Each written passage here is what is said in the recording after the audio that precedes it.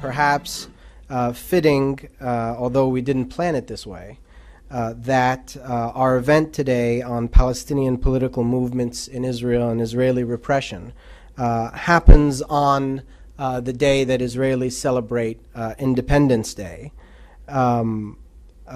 which is a period where Palestinians commemorate the destruction of much of Palestinian society within historic Palestine. And those Palestinians living within Israel today mark this period with a special significance as they remember the Nakba, or the catastrophe, when other Israeli citizens around them are celebrating the independence within their own narrative. So we're glad to have today the Secretary General of the National Democratic Assembly, a major Palestinian political movement within Israel among the Arab citizens of Israel, Awad Abdel Fattah, who will be speaking on the Palestinian political movements, Israeli repression, how these movements have changed over recent years since the intifada, what kind of relationship they have with the Jewish state, the number of different initiatives taken by the state to target these movements and the minority that they represent within the state, and also discuss what possible impact the recent Arab revolutions will have on the Palestinian cause and the national and democratic struggle. So with that, I'm glad to welcome Awad Abdel Fattah. Good evening, everybody. Yes, my presentation today will be on about the Palestinians inside the Green Line. I will relate to this issue as part of the Palestinian problem and as part of the struggle, because for many years this issue has been or had been taken out of the context of the general struggle in the Middle East. And saying that because the Israeli policy has been changing dramatically toward this part of the Palestinian people. Originally, their policy was to weaken and control and contain them, but now they are shifting, this policy is shifting towards stripping their citizenship, stripping them of their citizenship, or even transferring them. So we are now at a new stage in Israel's policy toward this part of the Palestinian people. Of course, this is connected or has been connected with the recent developments on the entire arena of the conflict.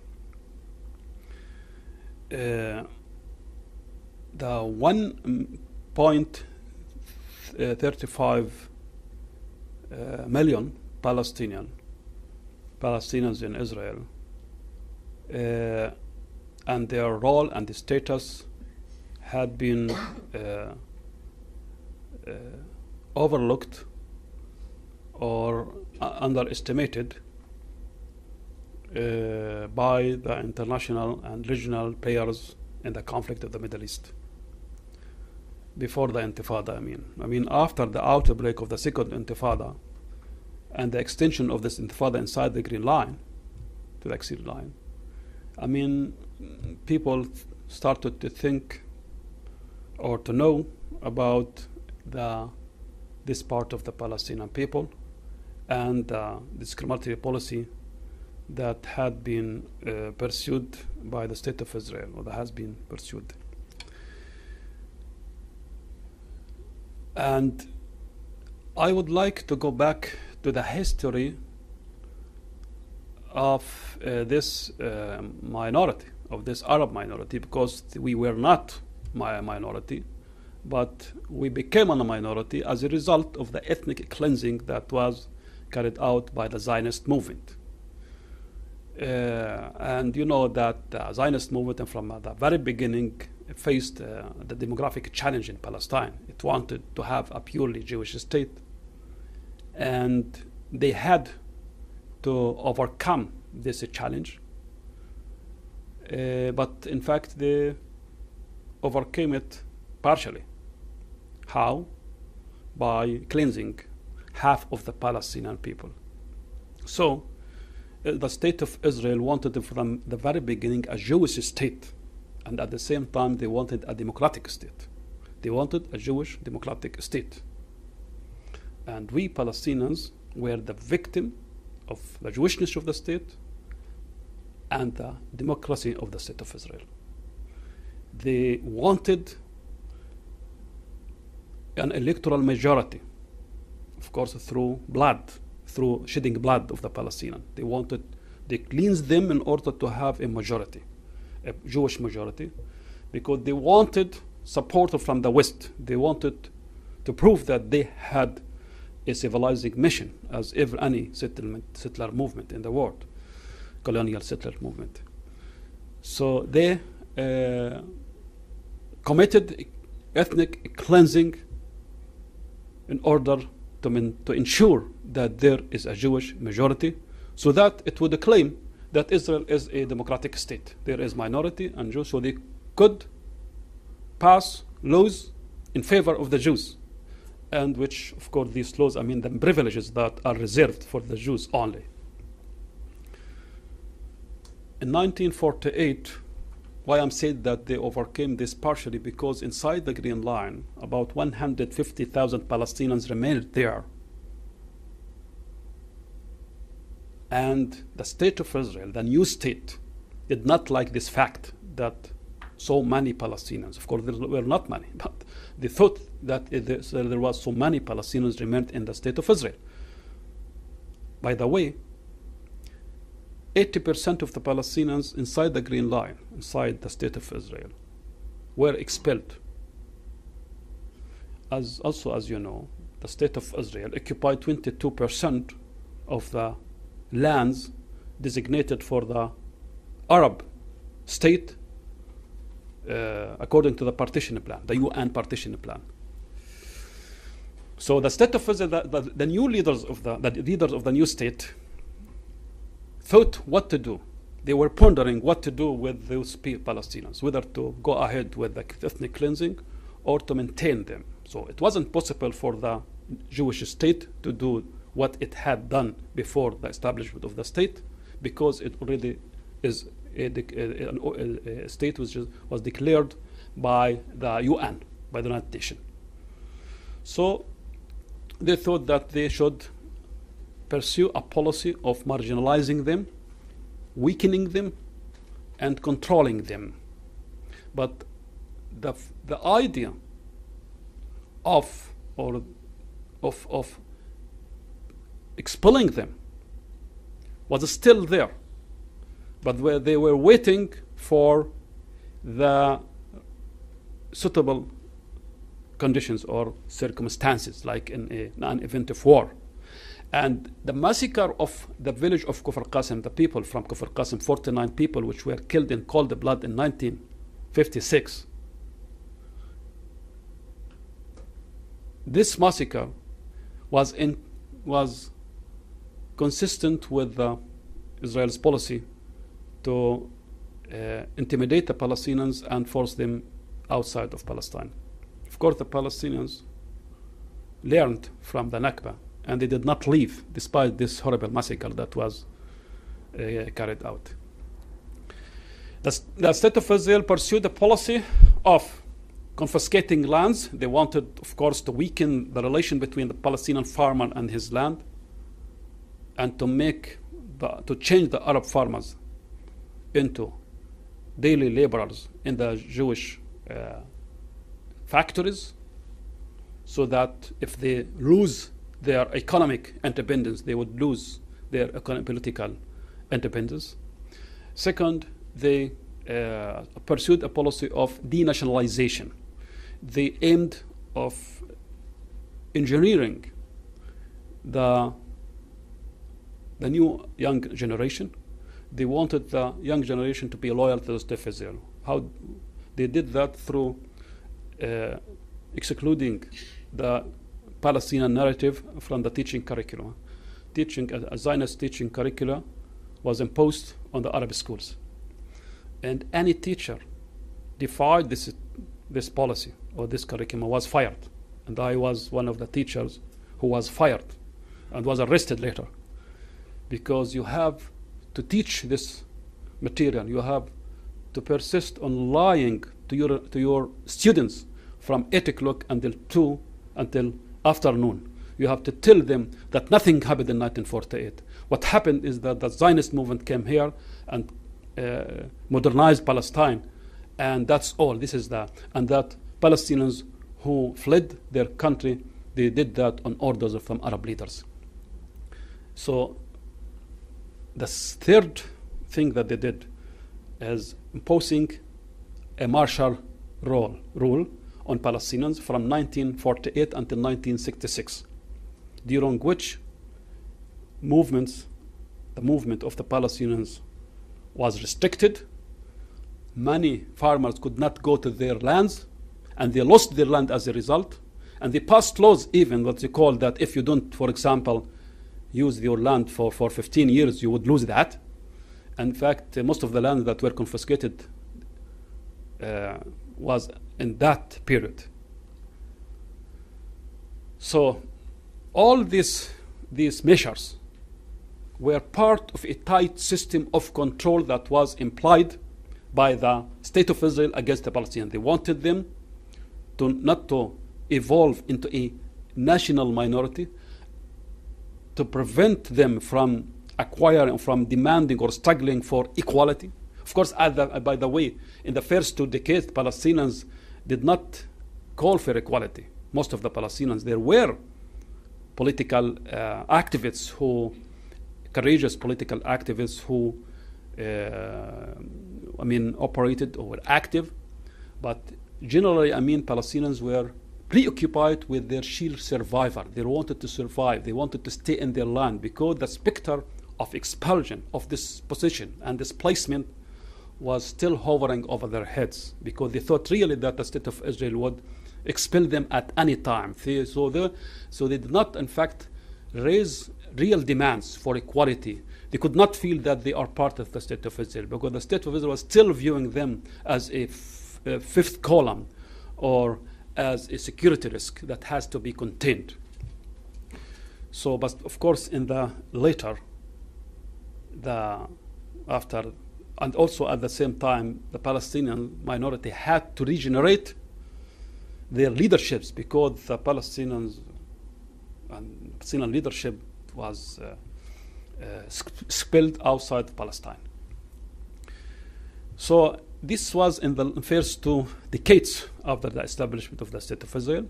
After that, things were changing because of different events. The war, 1967 war, and because of and by the way, after the 1967 war, the world, especially the West, started to believe that Israel is a strong state, that it can be trusted and is not going to disappear. So they sent more investments, and more investors came to the State of Israel. The economic situation developed, and also the Arab Palestinians there inside the Green Line also benefited to some extent from that their economic situation developed relatively. So this also helped, or this caused or produced a high level of education among them. Of course, as a result, also political awareness developed among them. So from that time, things became more political movements emerged, and some political movements started to focus on the issue of equality, that they wanted to be equal. But nobody at the time specified what kind of equality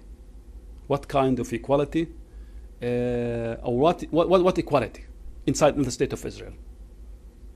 Until mid-90s, when a political party emerged called the National Democratic Party, which I represent, and said that, okay, the state of Israel wanted to be us citizens. They granted us citizenship in 1948, but this citizenship is, I mean, devoid of its content. I mean, we voted because more than 30 laws in the first 2 decades, 23 laws, were passed. Discriminatory laws. For example, the first law, the most discriminatory law is the right of return and the Huk HaShvut in Hebrew, they say, and the law of citizenship. By the way, there are 2 layers of citizenship in the state of Israel. For example, the law of return makes immigration automatic for Jews, while it denies the right of the Palestinian, who is an Israeli citizen, to bring his relative from Lebanon or from Syria. And the land law, you can't have an access to more than 85 of the lands of the state of Israel. So far, the state of Israel has confiscated 93% of the lands. So you can't have access to this land. So some say that the state of Israel is an apartheid state. It's not only in the West Bank and Gaza Strip.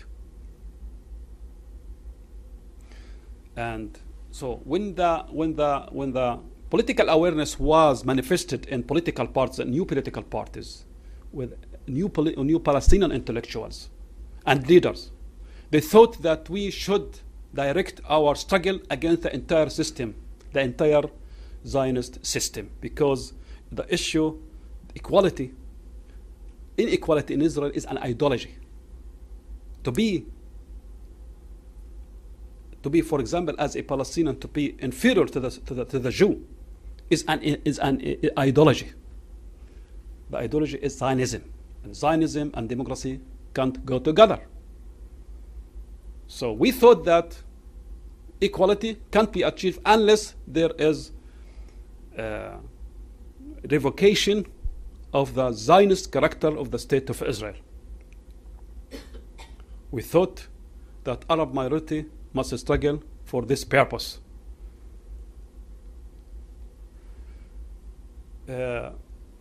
We thought also that the occupation of the West Bank and Gaza Strip is the product of this Zionist, of this colonial regime. Because until recently, people thought, and Israel succeeded, in fact, to export this idea that occupation is a temporary arrangement. And if Israel was normal before, between 1948 and 1966, Israel was not normal at any time. Israel is a racist and apartheid state from the very beginning, when it expelled half of the indigenous population and denied their right to citizenship, to come back and become citizens. This is an apartheid. This is the first apartheid law. This is segregation. They segregated half of the population, of the indigenous population.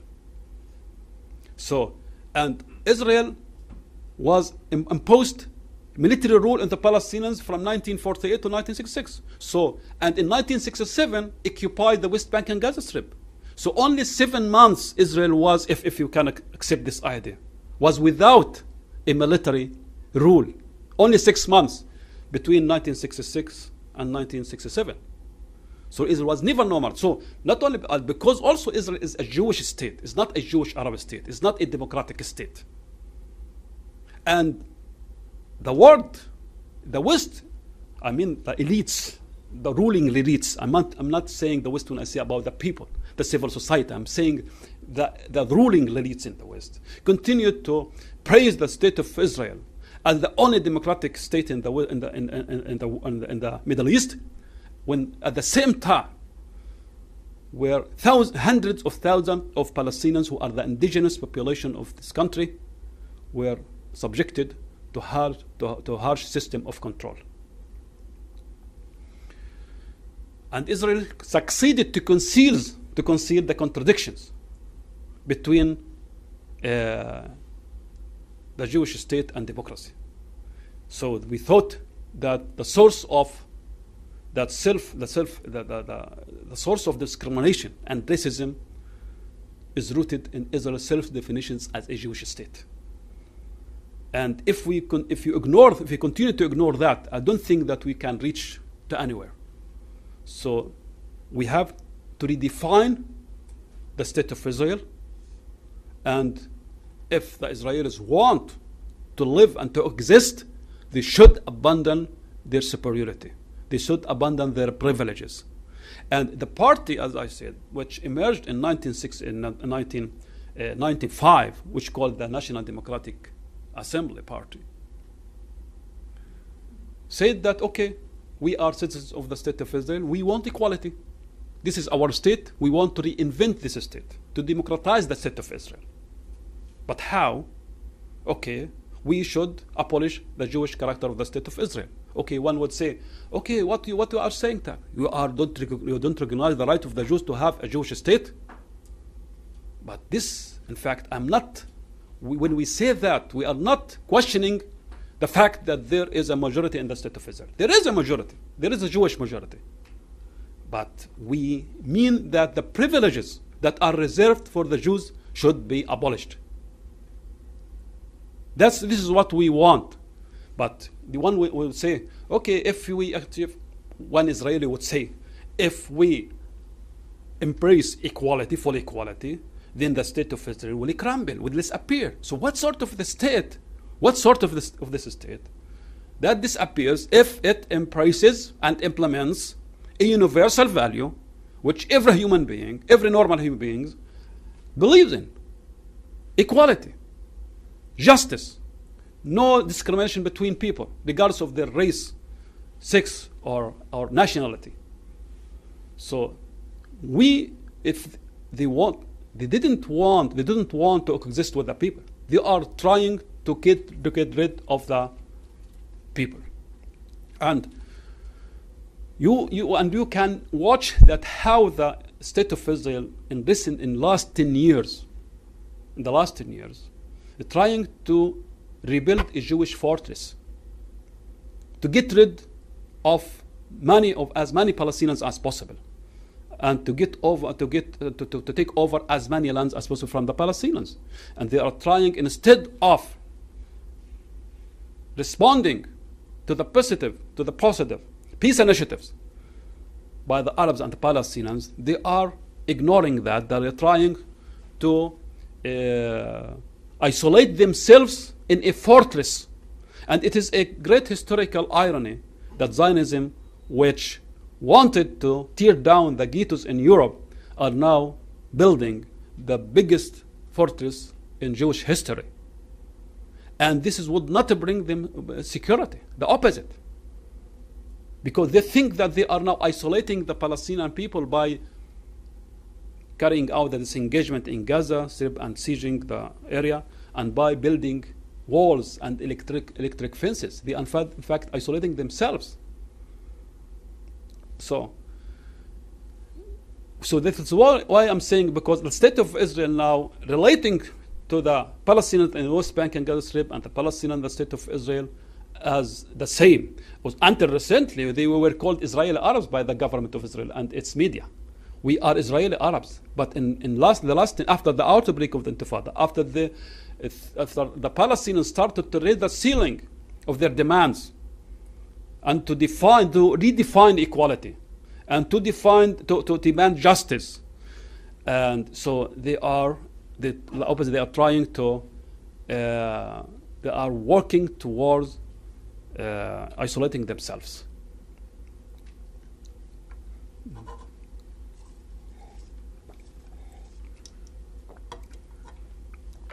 So the response, the state of Israel, as a result, as you said, it seems that they have decided to define finally the confines of the Jewish state.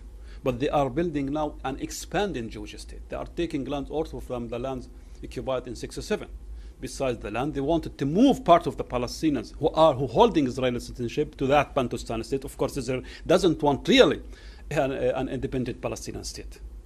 Israel wants a Palestinian state. Israel did not refused the one democratic state that was proposed by the Palestinian national movement in the 60s. Now they are rejecting the two-state solution. They don't want both. They want to continue to dominate all of Palestine, all of the Palestinian people, and they think that they can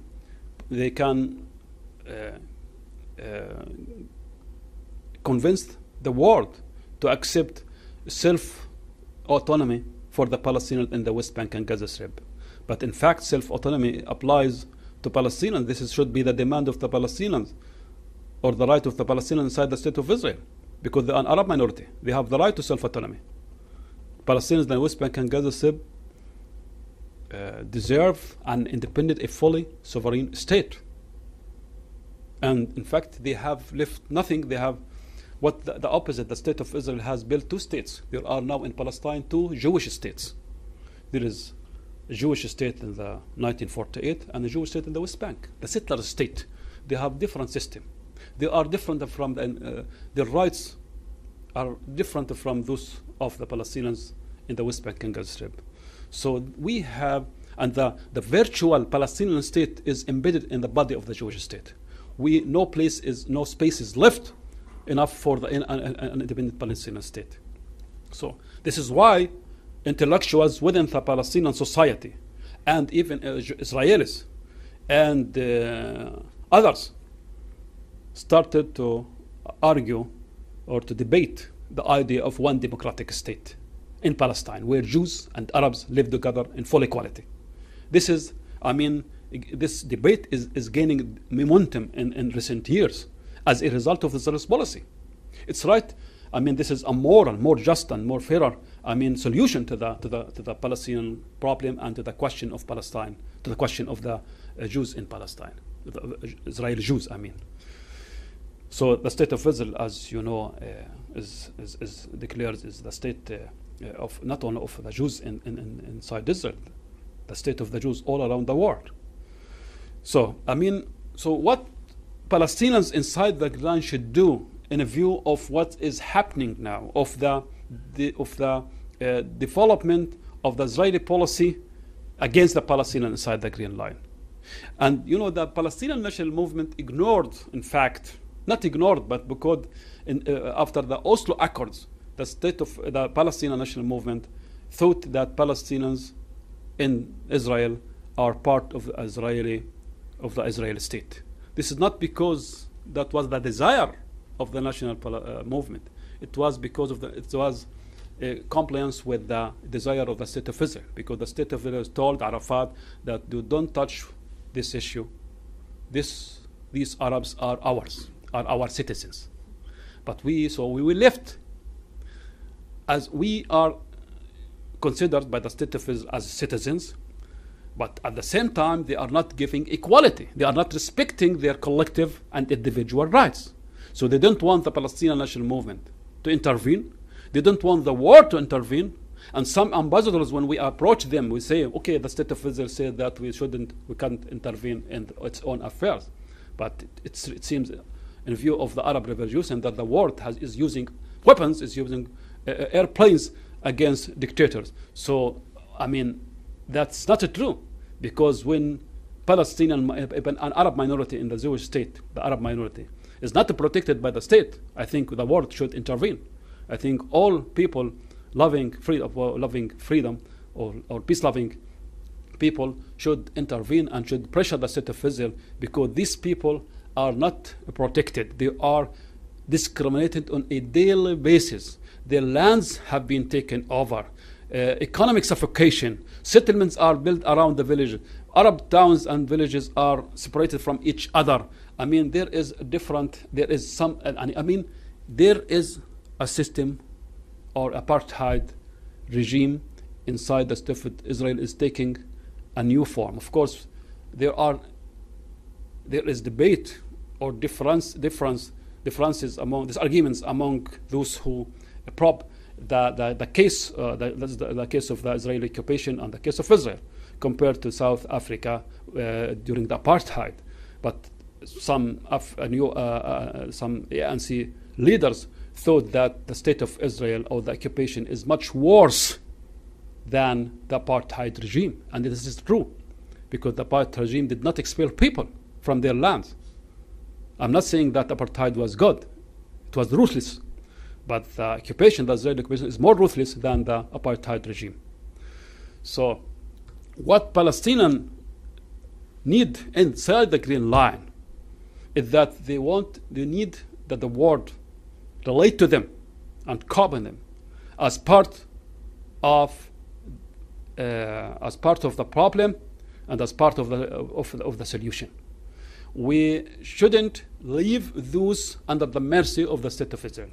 In the last 5 years only, tens of laws, racist laws, openly racist laws, are legislated against Palestinians, targeting their citizenship and targeting their lands. One of the laws regarding lands was the reform land, to selling off the property of the Palestinian refugees. Now it's the lands of millions of refugees which were left behind inside Palestine could be sold off, and of course this is an order. This is the purpose. The purpose is to block future restitution claims by the Palestinians. So the state of Israel is behaving under the pressure of time. It wants to decide the battle and to end the conflict in the way it thinks it's good for it. But I don't think this is good for the state of Israel even. This really opens, brings the area to the edge of ruthless wars and conflict. And if we don't relate to the Palestinians inside the Green Line, also they will be a destabilizing factor in the future. Of course, I'm not saying that this is the most important segments among the Palestinian people. We look at all segments of the Palestinian people as one people, those who live inside Israel, those who live in the occupied territories, and those who are in exile. And the refugees are part of the Palestinians inside the Green Line, because most of the refugees who are outside are originally residents and citizens of Palestine. And each of us, almost no single family in the Galilee or the Triangle doesn't have a relative in Lebanon or in Syria or another place. So these are citizens. Anyway, now Palestinians inside the Green Line are trying to bring their case. They have been trying. They have been working to bring their case to the United Nations, because we don't see that the state of Israel is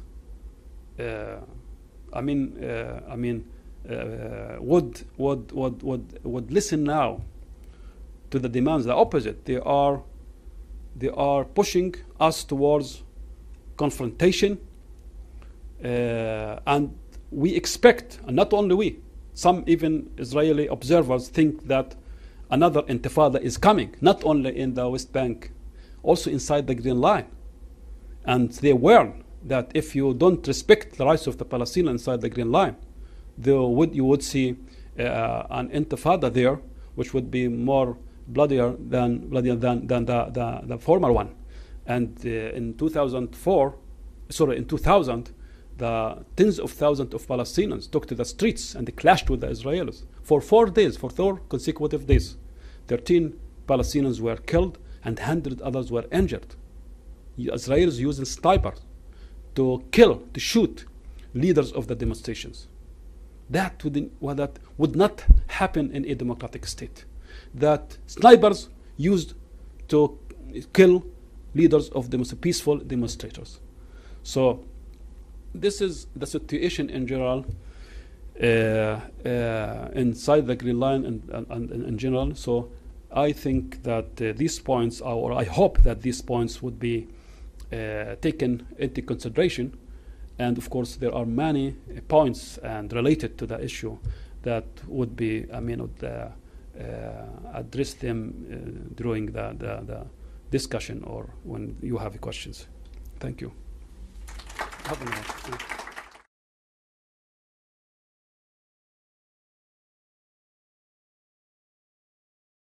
Be happy to take your Q&A. Let's just wait a moment. We can come up here in the meantime for Q&A. Let's just get the microphone ready and show of hands. Why don't we start right back here and just wait a moment till the microphone gets to you so we can hear you.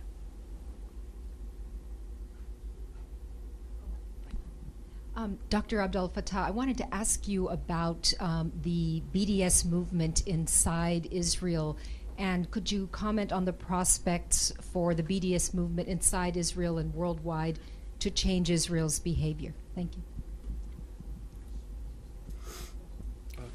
Go ahead. Yeah, in fact, the BDS is very important. What it's doing is very important. And we are following the Israeli newspapers and what the Israeli leaders say about that. They are very worried about that. Recently, there is a study by a Center for Strategic Study saying that they should view the delegitimization campaign that is being launched by the BDS and others should be viewed as a strategic threat, because the state of Israel thinks that Iran is a strategic threat, the Arabs in Israel another strategic threat, and the boycott campaign outside Israel is another threat. This is recently what they are very worried about that. This is very important. I think that every peace-loving person or activist, can have role in this battle. They can pressure the state of Israel. This would bring results as with the apartheid regime. So this is very important, I believe. Just one moment for the microphone. Could you tell us about the effect of the Arab Revolution on your condition, the recent Arab Revolution on your condition?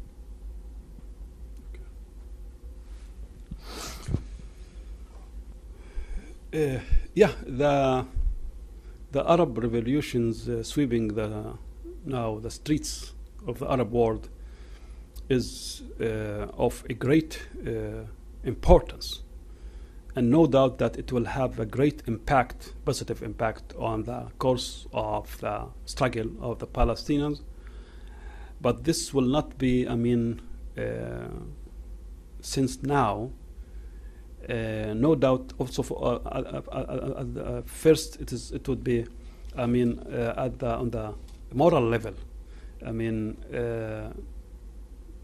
The Palestinian as an Arab, as part of the Arab world, feel too proud, and this would be pride. The sense of pride will be sooner or later will be translated into action. Of course, the Palestinian Authority in Ramallah did not like the fact that, for example, the Egyptian regime would be toppled, because for different reasons, But the people, the ordinary people, thought that it was very important, and they tried to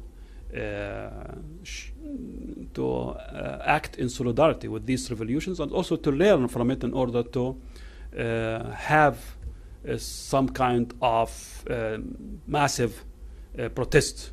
But some people are critical of the response of the Palestinians, because they thought that Palestinians would take to the streets and mount another intifada soon.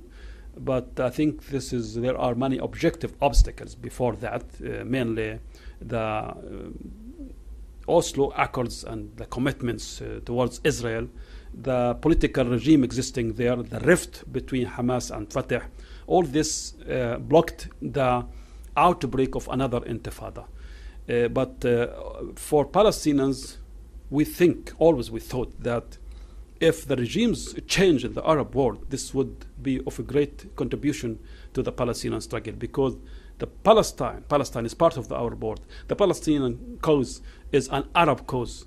And now when regimes change, I think will open a new chance for other changes in regard of with regard to the conflict. But we don't know when. I'm not saying that an intifada would happen tomorrow after tomorrow, but even the Israelis think that the Palestinians would go on an intifada or something like that, because the current government in Israel is not doing anything to prevent that. Just one moment. Microphone. Hi. Yeah, I'm curious. Israel always says that, it's the only democracy in the Middle East, and apparently the Palestinian citizens of Israel are not treated equally in all respects. And I'd like to know if you could mention some specific examples of that. As far as I know, all you know is that they don't serve in the IDF, but could you address that? You mean specific examples of discrimination? I'm sorry? Specific examples of... of how Palestinians, citizens of Israel, are treated unequally under the law, if they are. Mm. Yeah, in fact, we can provide you with materials about laws. More than, for example, about 34 laws only were passed to disconfiscate lands, for example. For example, one law would say this is for the confiscation of lands would take place for public purposes. So they take over lands from Arabs. Suddenly you see a Jewish settlement being built on these lands. So we asked the state of Israel, so you said for public purposes, so we are not part of the public. And if we want to live in these settlements, they wouldn't accept that. And then recently, a law called Committee of Admissions. I mean that, for example, every settlement where 400 settlers live inside the state of Israel, can't be accepted in this settlement. There are 700 settlements. Why? Because, for example, you hear about the Jewish National Fund. The Jewish National Fund controls 13% of land in Israel. This is a semi-governmental organization. It was established before the state of Israel, before the establishment of the state of Israel. But it is accorded powers to use the lands only for Jews, explicitly discriminates against Arabs. Arabs can't have access to these lands. Of course, not only to 13%, but to other lands. But this law was passed recently. This is one of the laws that were passed recently. Discrimination in education. For example, I say this is the most, not only in budget, there is democration 20. I'm not now going to go in detail about discrimination in budgets and other things, but I'm talking about how things are, how discrimination in the areas were really very dangerous for a national minority, because they wanted, and their policy has been to fragment this minority, to divide it into sectarian groups, religious groups, Muslims, Christian, Druze. So they wanted to destroy this identity. So the teaching curriculum, for example, the Jews are allowed to learn the history of the Jews, their narrative. But we are denied the right to learn about our narrative, the Palestinian narrative. So this continues today. And we have been demanding, we have been fighting for this change, and the state of Israel is not responding to that. Not only that, but recently they have passed a law preventing us from commemorating the Nakba. the Palestinian catastrophe in 1948. We are not allowed. But anyway, but today, for example, Palestinians went to their villages, to their destroyed villages. They challenged that, defied that. We continue to defy that. So I mean, this is only a small. I mean, a few examples of discrimination. Can I add another example for the gentleman there, for the education system? Here's the mic. Oh, sorry.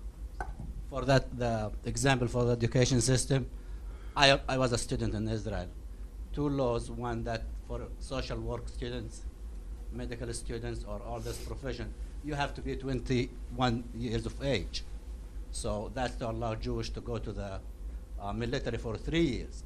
Arabs cannot wait 3 years to go to the school. Another thing is the excuse me, scholarships. There are thousands of scholarships that actually will be given to people who complete the IDF service. So many students will not be able to get the scholarship for Arab students. Let's go right here first, and then we'll come back to the lady over here. I'd like to add a little something to the discussion here, and then I have a question, and that is also concerning budgets. It's not just for education, but my understanding it's for social services, for roads, for buildings, permits to build a house, or even to get an apartment. Apparently some places are not open to Israeli Arabs where there's a great number of Jews living in a particular area. So maybe you could comment on that. My question is, the program asked a question, and I think it was mentioned during the opening. Why is Israel intensifying its policy of political oppression, discrimination, and economic suffocation against the Palestinian minority? I wonder if you could give your estimate of why they are doing this. I did get that from the presentation. Yeah. Yeah, in fact, this started 10 years ago. As I said, until 2000, before the outbreak of the second intifada, there was a discriminatory, the systematic discriminatory policy against the Palestinians. But they thought that it would be, this policy was enough to contain them, to tame them, to prevent them from evolving into a coherent national minority with collective demands.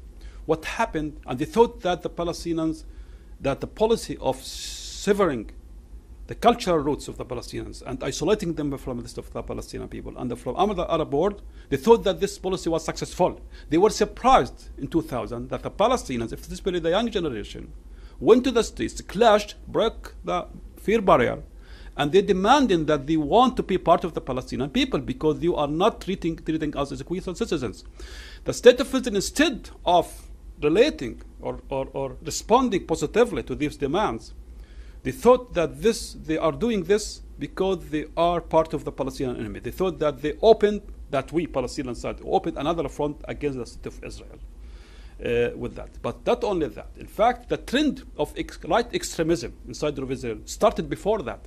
And the assassination of Yitzhak Rabin, who signed the Oslo Accord with Arafat, was a result of this extreme, of this extremism. The right is growing in the state of Israel, but the Intifada, in fact, accelerated that. They used an excuse to crack down on the Palestinians and discriminate against them. So what they want now, they thought, they're almost desperate that those Palestinians would be tamed. So they think now that they should resort to other more restrictive or repressive measures so that they can push them outside, they can leave their homeland, part of them at least, and because they can't, for example, they can't execute purely ethnic cleansing these days because the world would not allow that. So they are doing that in an indirect way, and now they wanted to they are telling us either you pledge an oath or loyal to the state of Israel, or you go to the Palestinian state, or you leave. And recently, many polls, public polls, show that more than 60% of the Israelis, they want us to be out of Palestine, to be expelled. I mean, and this is very dangerous. So the right government now, the right government, which is ruling in the state of Israel, is why it is confident in itself? Because they are in fact supported by the society.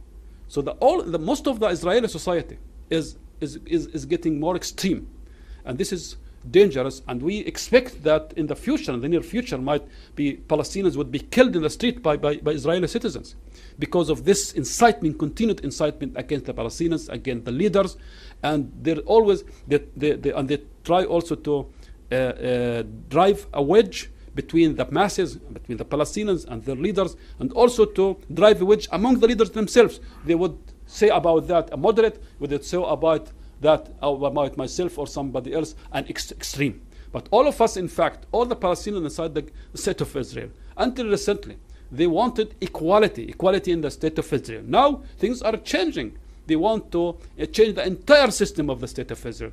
We want more justice, real justice, and we want our brethren to go back to Palestine. We want justice, of course. We are not turning into racist, because Palestinians have always advocated democracy, advocated equality, but the state of Israel is becoming more and more Jewish and less democratic.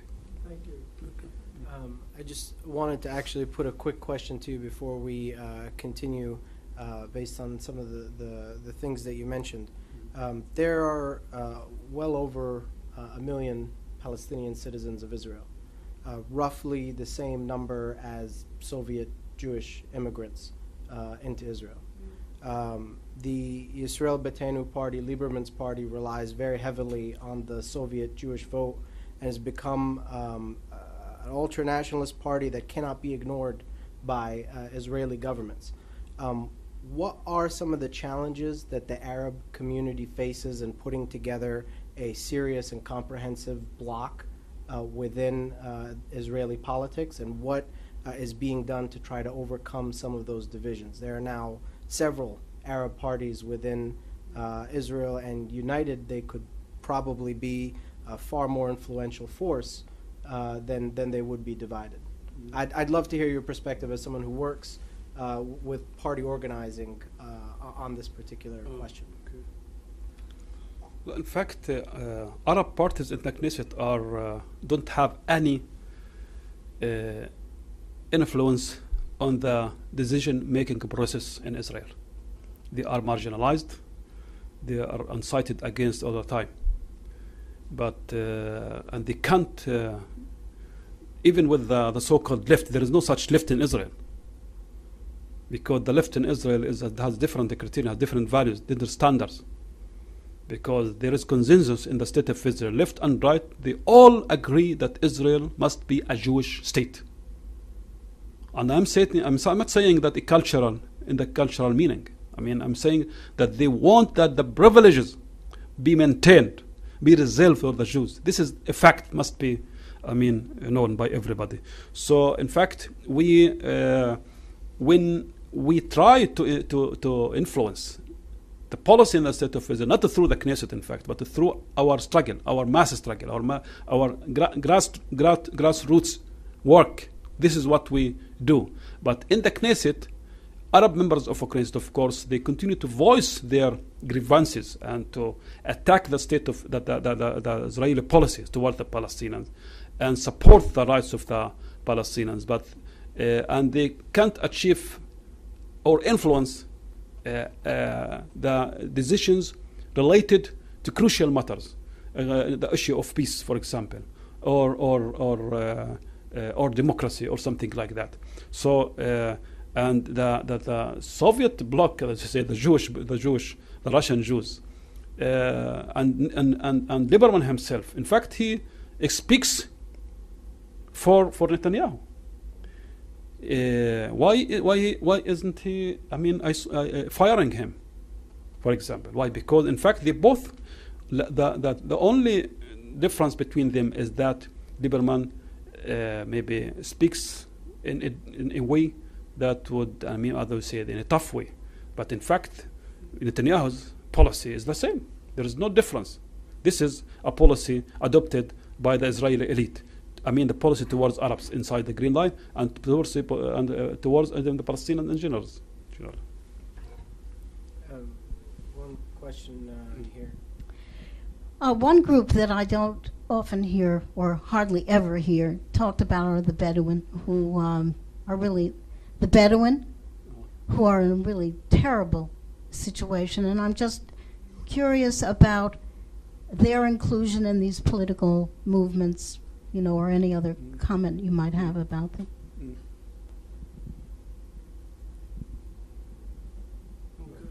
can go ahead and answer. Yeah, I mean, when I talk about Palestinians in Israel, I include the Bedouins. I mean, there is no difference between, because I don't differentiate between Bedouin and Christian, and we all Arabs, we all Palestinians. I remember once I was arrested during a demonstration in some 30 years ago in the Naqab, when we were protesting against land confiscation. And the interrogator was angry because I'm not Bedouin, because what I'm doing there, I'm not Bedouin. So, you know, this is the policy to divide us, to make us feel that there is difference between them. What are the Bedouins? They are Palestinians, they speak Arabic. They live a different style. They are in the north of the country, they are in the south of the country, they are living there. So, I mean, with the same applies, but their situation is much worse, right, than the rest of the Palestinians inside the Green Line, because, I mean, there are many villages which are recognized by the State of Israel, and they are denied basic services, and water, electricity, education, and the battle over their land going on. And for example, as maybe because you asked the question, sure you heard about Al-Araqib village, which has been destroyed 22 times. Every time we build it, they come and destroy it. And they arrest people, they beat people. I mean, so this is battle is continuing. What we need is thus more support and more backing for this our struggle. How about the Druze? Yeah, about the Druze. Yeah, the Druze community, I think the worst situation, they are living the worst situation. They have been totally isolated, or the purpose was to totally isolate them from the rest of the Palestinians. They are Arabs, they are part of the Islam. But the Israelis, from the very beginning, wanted to them outside totally and impose a Druze culture, what's so-called Druze culture on the schools. So they destroy them totally, destroy their cultural identity, to cut off their cultural roots from the rest of the Palestinians and the rest of the Arab world. They imposed compulsory service on them since the 50s.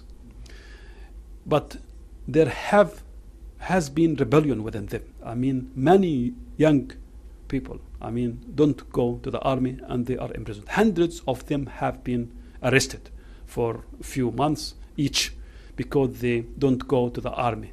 But in fact, they succeeded, the State of Israel succeeded to defame their, or to distort their culture, and distort even their positions.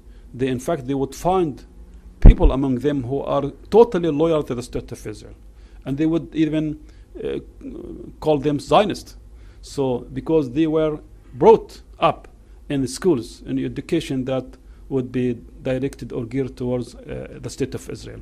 So, but recently, I mean, there is a considerable work to change the situation there. There are people operating among the Druze, and also Palestinians help them to get rid of the compulsory service. We're starting to run out of time. I know we've got a couple questions left, so what we'll do is we'll take the last three at a time. I know we've got a question coming in from our online audience, so why don't you give us that, Steve, and then we'll get this question and a question over here, and then we'll have you respond to the three of them together. Okay. We have a viewer watching in Ramallah and wants to know, how do you see the relations between Palestinians living in historic Palestine and Palestinians living in the occupied territories? Since Palestinians in Israel and the occupied territories are facing a similar apartheid regime, do you see a chance for Palestinian CSOs and intellectuals on both sides to join efforts and develop strategies in order to confront the racist Zionist ideology and demand equal rights for all human beings living in this country? So come here and then over there. Obviously, Israel is not responsive to Palestinian rights and needs in Israel, and going to the Supreme Court didn't help. The case of Barham and Akrit. Why don't you consider going to not just the United Nations, but going to the Human Rights Council, any international gathering, whether in Africa or in South America or in Europe, and present your case openly? Eventually the world will sympathize with the Palestinians and will force Israel to give in a little bit.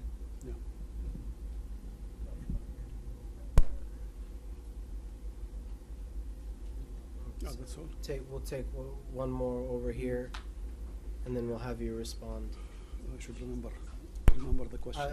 I'll remind you then. Do you think the recent development, unity between Hamas and Fattah, will have any impact on Palestinian and Israeli Palestinians? So the question on reconciliation, then the question on the idea of appealing to international forums for justice, and then the question about collaboration between Palestinians living in occupied territories and those inside Israel. Yeah, with regard to the first question, we are cooperating more than before now, given the dramatic changes in the Arab world and also in Palestine. So we are really trying to coordinate our activities and agree on one slogan, because until recently, Palestinians in the West Bank and Gaza Strip said that we wanted to the slogan was to end occupation, inside the Green Line, equality, and in the exiled, the right of return. Now we think that there should be one slogan we have not yet agreed on, but must be, I myself, for example, say that there must be to down the Zionist regime or to down the apartheid regime, because the Israeli, the state of Israel, and all of Palestine, I mean, is under apartheid regime. Of course, why I'm saying maybe it's more accurate to say that the Zionist regime, because apartheid is different from that in Palestine.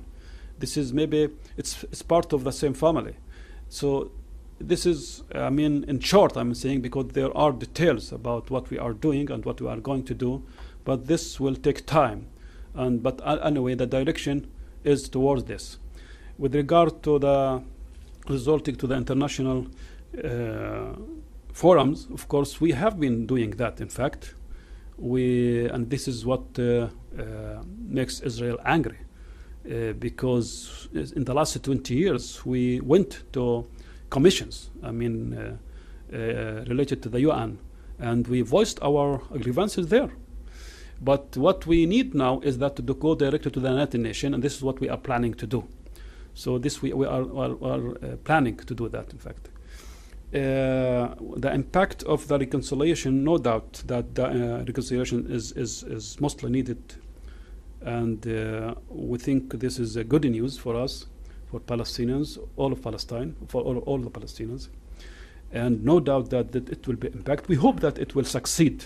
We hope, because we are still cautious, but we think that this step is very important after the Arab revolutions, and both parties should work hard to implement, or to at least, because there are still vague points in the agreement that was reached. They should specify that, they should work hard in order to achieve. Of course, as you know, the reconciliation came as a result of the Arab revolutions, and of course of also the movements, the youth movement that started in Palestine. So this is good news, and it will have an impact, no doubt, on the Palestinian struggle. Thank you very much. You're welcome. Thank you very much.